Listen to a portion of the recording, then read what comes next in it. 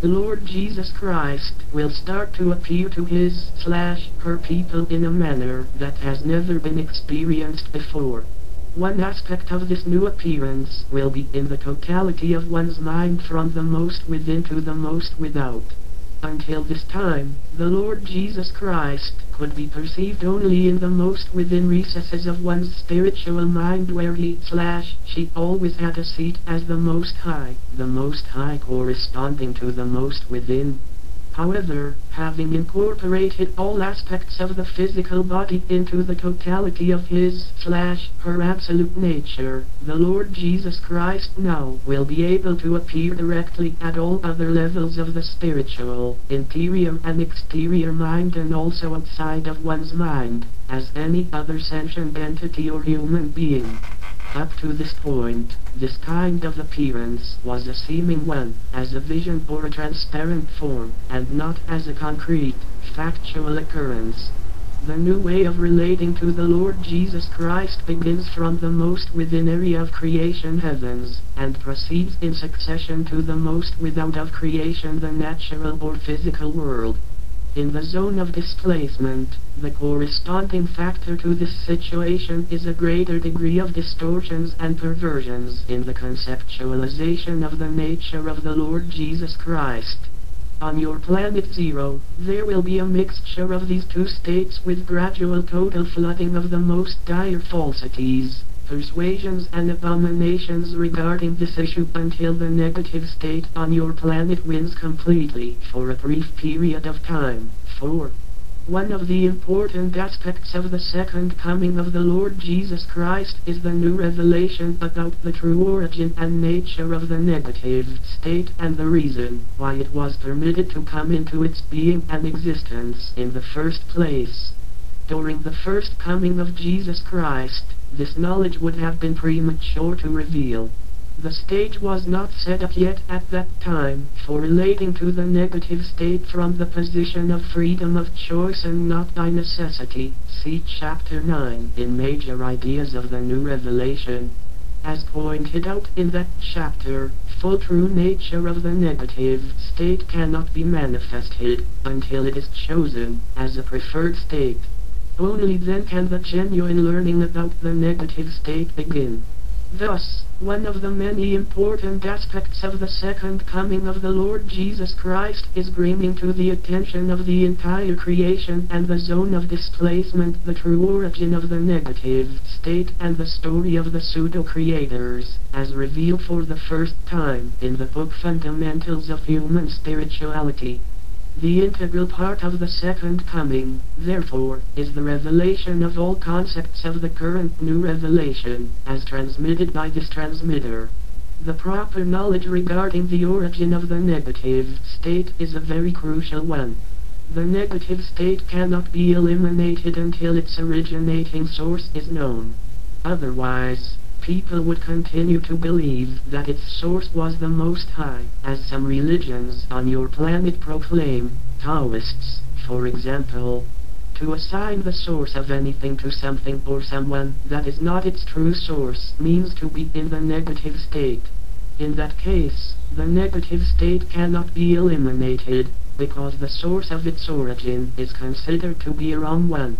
How can one eliminate the very feeding source of everything negative, if it is assigned to the wrong source?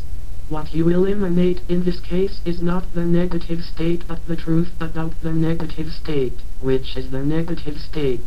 Hence the need for the new revelation about the true origin and source of the negative state. This revelation puts everything in order and proper. 77. Place, setting a favorable stage for the second coming of the Lord Jesus Christ to be fully manifested. 5. There is a corresponding factor in the human mind to what was said about the second coming of the Lord Jesus Christ in point 1 of this chapter. All processes in being and existence are initiated from within, with subsequent gradual spread to without. The second coming of the Lord Jesus Christ, in its essence and substance, thus takes place first within everyone's heart or mind. It begins in the most within of everyone's spiritual mind. One of the most important phases of the second coming is the acceptance into one's heart the facts about the true new nature of the Lord Jesus Christ, as revealed throughout this book. The ability and willingness to accept the new nature of the Lord Jesus Christ by one's own free will and choice, for the sake of principle itself, for the sake of the truth of the matter, because it is so, accomplishes the second coming of the Lord Jesus Christ within that person. The proper understanding of this aspect of the second coming is particularly important to humans on your planet. At the present time, no other manifestation of the second coming of the Lord Jesus Christ on your planet takes and will take place. It will take place only at the level of everyone's most within. This situation will continue with humans for some time to come. Any other form of this manifestation cannot take place until its most inward aspect happens first. Thus, all individuals who read this book, and who will be willing to accept into their hearts and lives the ideas regarding the new nature of the Lord Jesus Christ, will make it possible for the second coming to commence also on your planet. The most within phase of the second coming in the human spiritual minds and hearts will enable the preparation of the stage for the manifestation of other phases of this event on your planet. What these phases will be and how they will be manifested cannot be revealed yet for security reasons. They are a matter of the future and of the divine providence of the Lord Jesus Christ. Premature revelation of such facts makes it possible for the negative state to interfere and divert, postpone or modify these events. This would make it impossible for the negative state to be properly eliminated. By this act, much further irrevocable damage could be done to the human minds. Now, the negative state, with all its hells, knows how important it is for the second coming of the Lord Jesus Christ, in this revealed aspect, to take place in the human's most within spiritual mind.